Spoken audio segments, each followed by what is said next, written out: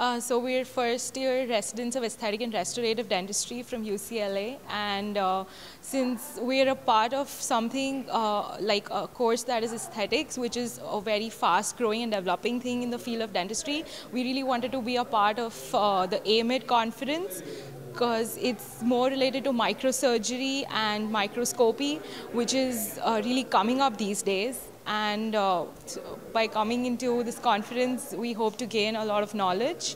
And after the first half of the day that we've finished, I think we've learned a lot pertaining to endodontics, implants, and endodontic failures, peri-implants, and a lot of information about aesthetics to Dr. Pascal and a lot of other learned people.